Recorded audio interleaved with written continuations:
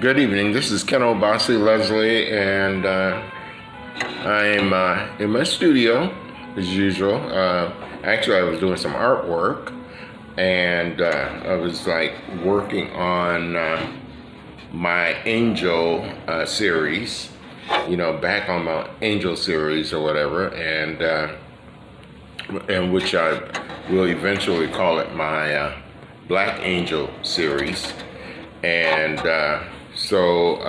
But hey, as time goes on and as I progress on some of the paintings that I'm doing, I will show you in videos that I'm coming up of what I'm doing with these angels, But right now I'm going to do a reading. Hopefully it won't be that long.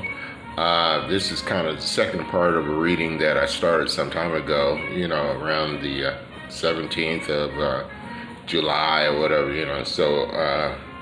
but my readings are basically, about the energy in the ether and things that are happening around us, and the energy that is coming from the earth and all of that, primarily, you can take some of these readings and characteristics and things and apply them to yourself, apply them to your own life or whatever, as opposed to, because right now, as I always say, that I don't do personal readings, but these readings can become or be personal, depending on how you deal with it.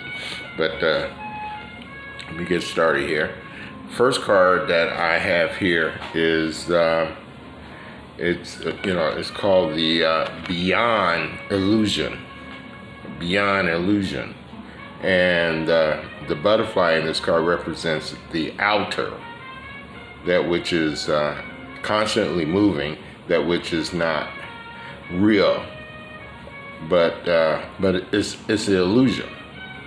And behind the butterfly is the face of consciousness, looking inward to that which is eternal.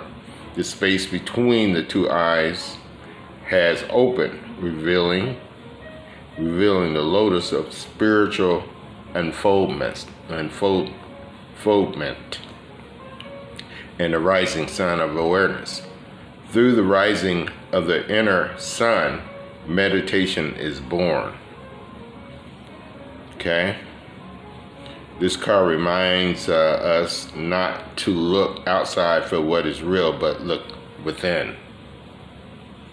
When we focus on externals, we often get caught up in judgments. This is good. This is bad.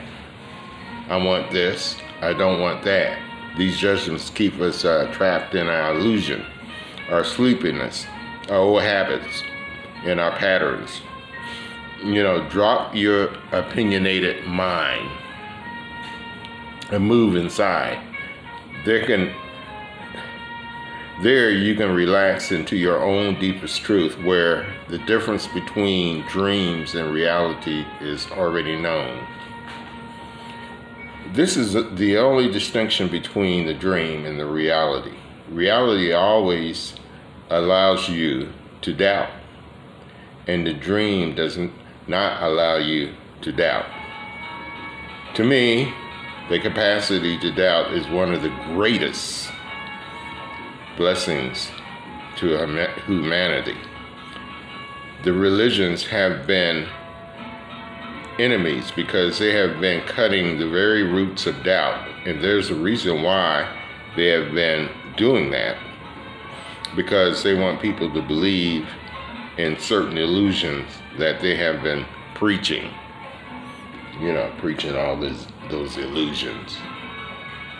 Why have the people like the Gautam Buddha had been so insistent that the whole existence, except your witnessing self, except your awareness, is just ephemeral, made of the same stuff as dreams, that dreams are made of.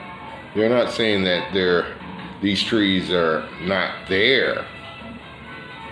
They are just saying that the pillars are not there.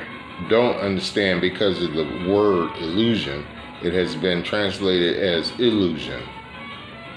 But illusion is not the right word. Illusion does not exist. Reality exists. Maya, or Maya, is just in between. It's almost exists. As far as the day-to-day activities are concerned, it can be taken as reality. Only in the human sense, from the peak of our illusion, it becomes unreal, illusionary. So yeah, we do live in what you call a holographic universe or whatever, and basically all is mind and the universe is mental. So we are, all collectively creating what we perceive, or what we see, not with our eyes, but with, our perception, that thing that creates, what we think is reality within our perception. And next card is the Master. The Master don't teach the truth. There's no way to teach it. It is a transmission beyond scriptures, beyond words. It is a transmission. It is energy, provoking energy into you.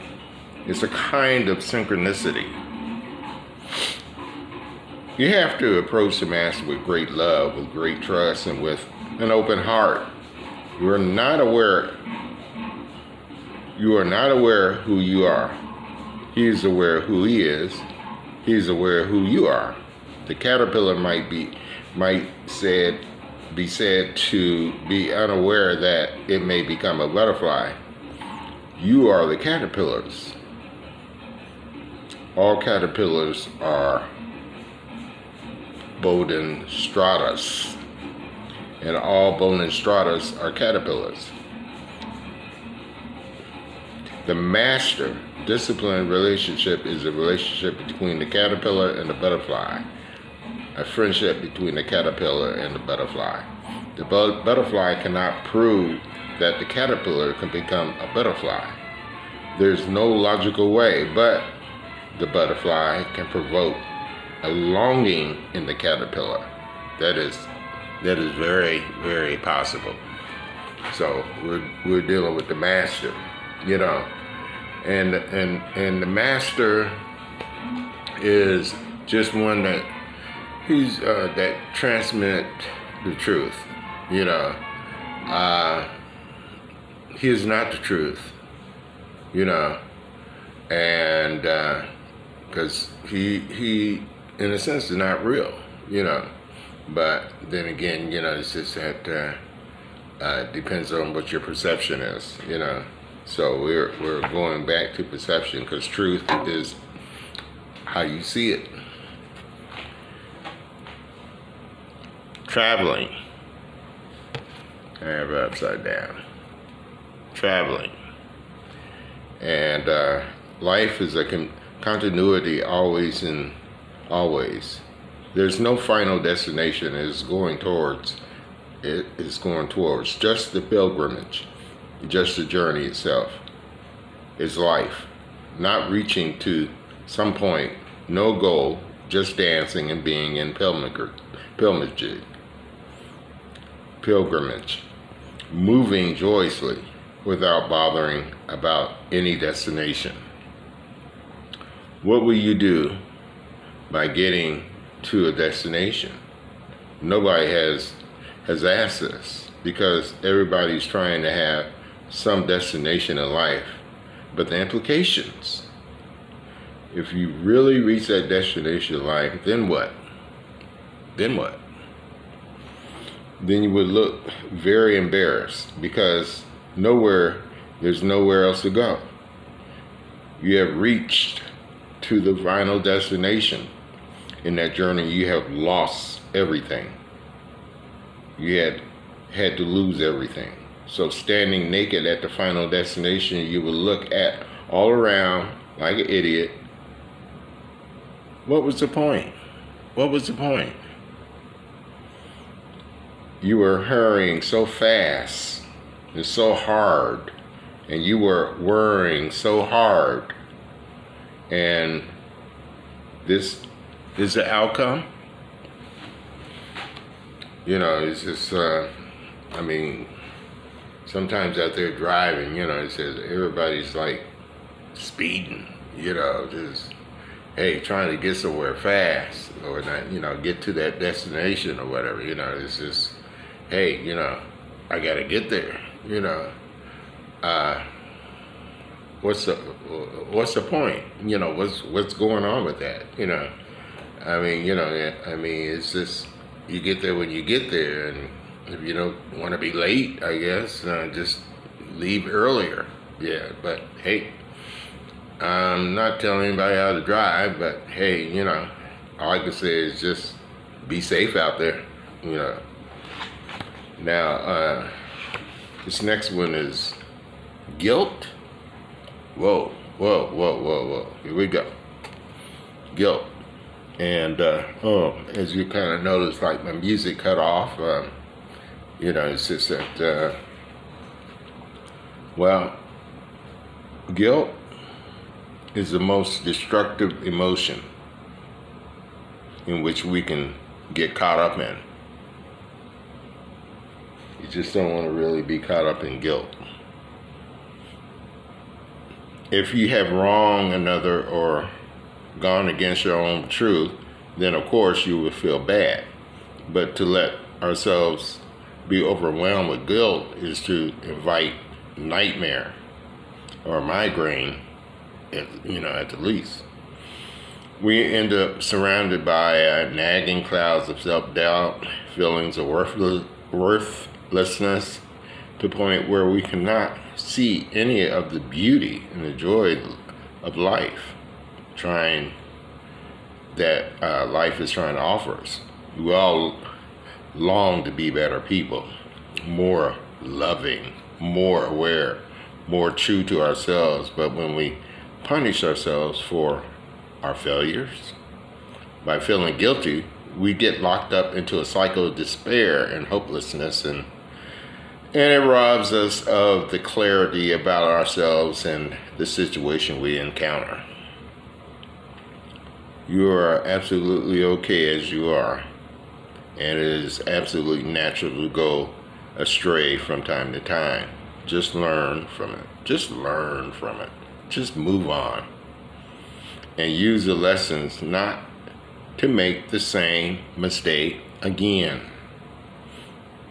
This moment, this here now, is forgotten when you start thinking in terms of achieving something.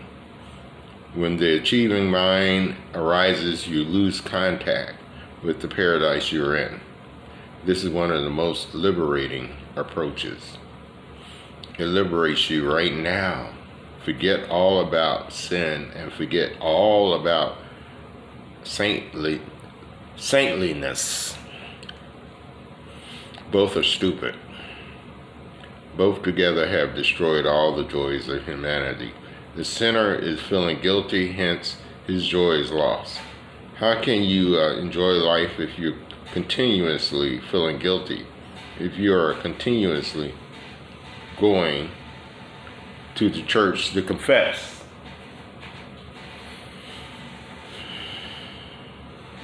That you have done something wrong, that is wrong and wrong and wrong and wrong. Your whole life seems to be made of sins. How can you live joyously? It becomes impossible to delight in life. You become heavy, loaded. Guilt sins on your chest like rock, like a big rock on your chest. It crushes you. It does not allow you to dance. How can you dance? How can guilt dance? How can guilt sing? How can guilt love? How can guilt live? So one who thinks he's doing something wrong is guilty, burdened, dead before death, has already entered into the grave. So, it's this one Egyptian Kemetic saying is, our hearts should be lighter than a feather, And it's just that we a lot of times fall into guilt based upon, what we've been taught and doctrines and moralistic implications and pronouncements or whatever you want to call it, and stuff coming from, church, school, institutions, television, whatever, you say whatever, we start to listen to, and just because somebody who thinks they're somebody, says this is the way it should be or this is what it is, and then if you ain't dealing with that, you're not going down that road, then you feel guilty, So it's all about your perception again. Here we go with sorrow. Here we go with sorrow.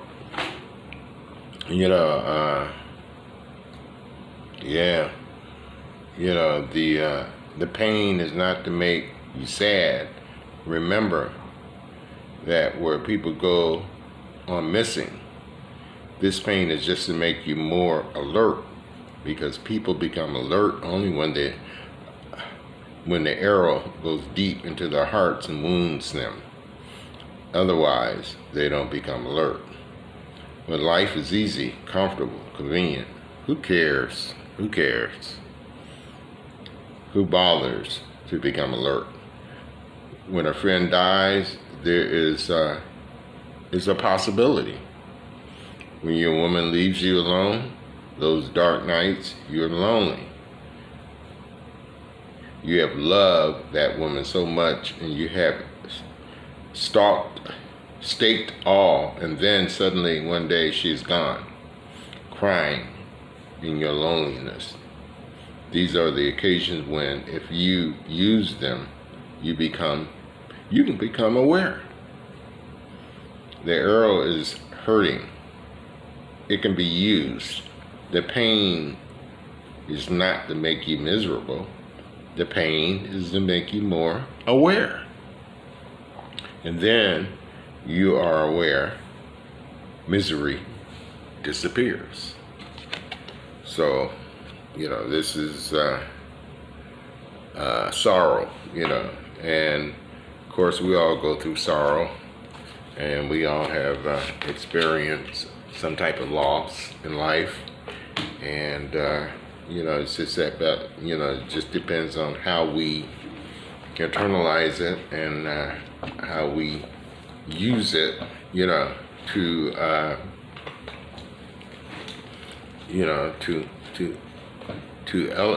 make us to get to a point of elevation, to a point of growth, and taking that all in and letting it grow us. Now I got a couple cards here from the Orisha deck, and this one is Nine of Air, and one of the things that with the Nine of Air is it deals with the hunting and chasing time has begun, and we can see the barrels of the 9 rifles. They are aiming at the bird, which, you see the bird which, flying desperately, is trying to hide among the trees and bushes, So again, you could take all these admonitions, or things that I've been the cards that I've been choosing, and the energies that the cards represent, and of course you can apply it to your own life, and worries, suffering, pressures, and underlying dangers. Somebody wants something that belongs to us, maybe creditors, some illness, risk, or death, So, it's just that, like, it's really deep inside, it's just that, like, we're here to experience growth. I mean, there's always going to be situations that where we got to pay this and pay that, and whatever, it's just that, pay a mortgage, and,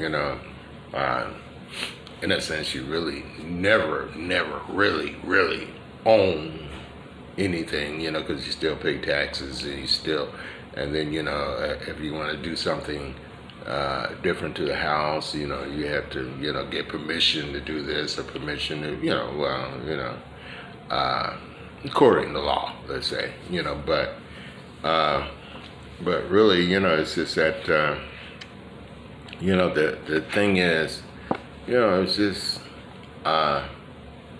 going back to the whole situation is having a heart to be lighter than a feather. It's just that, like, we just need to stop worrying about all these things that are, only for a little while, that are temporary, and,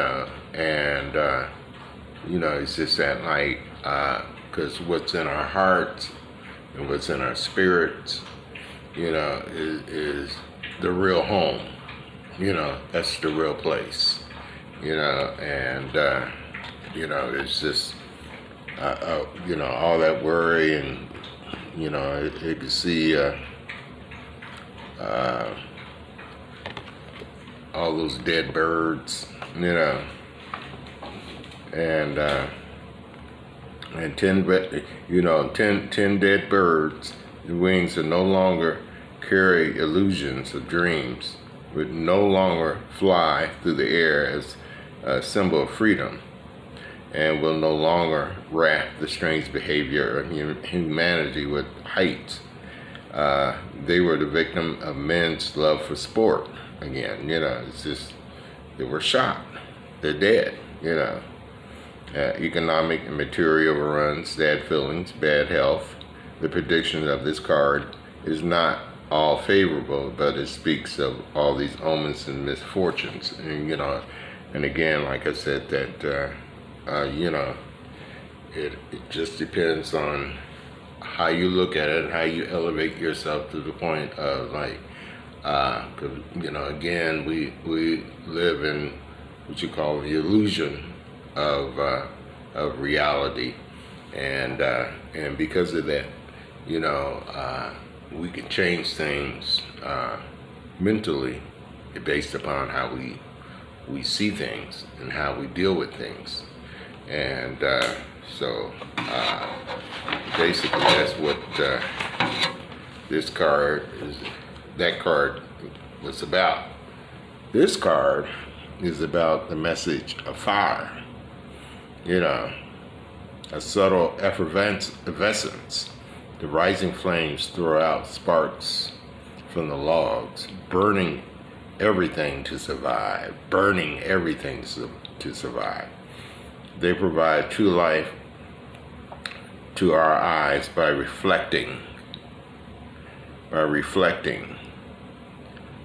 imminent light. They seem to dance to the rhythm of the creaking logs to become stronger as they burn oxygen. Finally, the flames take the shape of salamanders,